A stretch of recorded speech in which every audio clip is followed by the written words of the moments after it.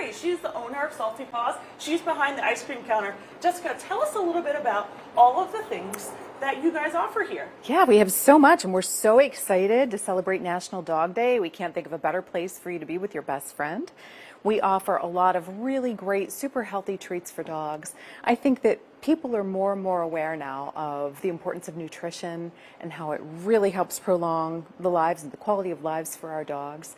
So everything I bring into this store is something that I would be comfortable feeding either of my girls. Wonderful. Now, we know that ice cream typically includes dairy, which we know historically not good for our pets, right? But the ice cream that you offer here, dairy-free. It's lactose-free.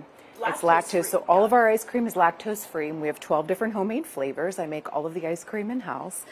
2 of them are made with goat's milk, the pumpkin and the blueberry. The rest of them are made with lactose-free whole milk, and we've also eliminated the white processed sugar that dogs shouldn't eat. And I should mention, too, that this is actually safe for cats and other animals as well. Excellent. Come on around. Let's show off come here, some of Ivy. the other treats and offerings that you guys have here. Good girl.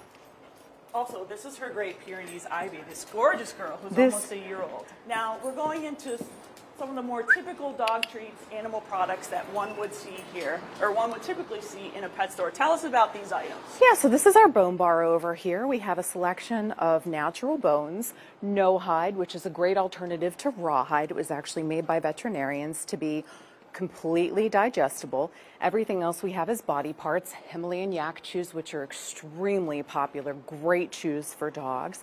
And as you continue to move down, we have wild water buffalo. There you go, Ribs.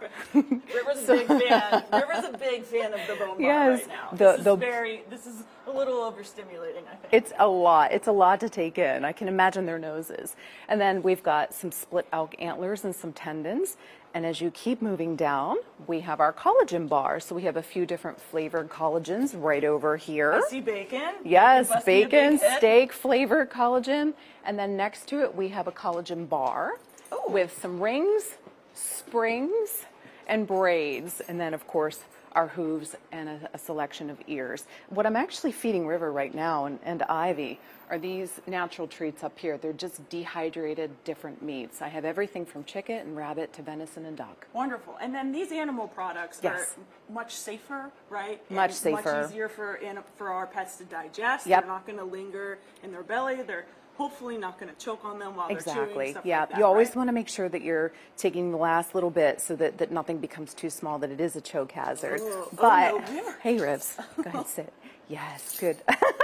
And also, you guys are celebrating National Dog Day tomorrow, right? We are celebrating, yes. We're going to be at the High Line in the morning for the cystic fibrosis walk, and then in the afternoon we're going to be at Grist House for their Saucy Summer Bash. Wonderful. Well, thank you so much, Jessica. Thank we really you. appreciate you showing off all of the glorious treats and snacks that you have here. River Thank you so much. Very excited. We appreciate you being here. Riv is really excited to talk to Kip.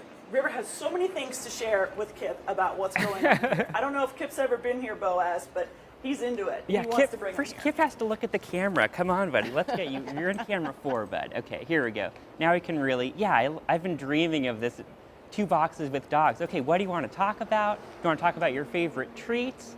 Do you both like baths or not like baths? I don't know. Does River like baths?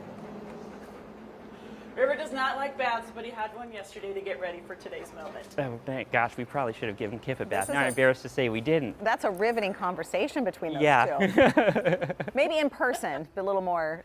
Yeah, I bet there'd be more sniffing in person. It's hard to get the smell through the monitor. Especially when you have delicious treats like antlers, hooves, ears. When you hear a menu like that, you know it's going to be good. But that was a lot of fun.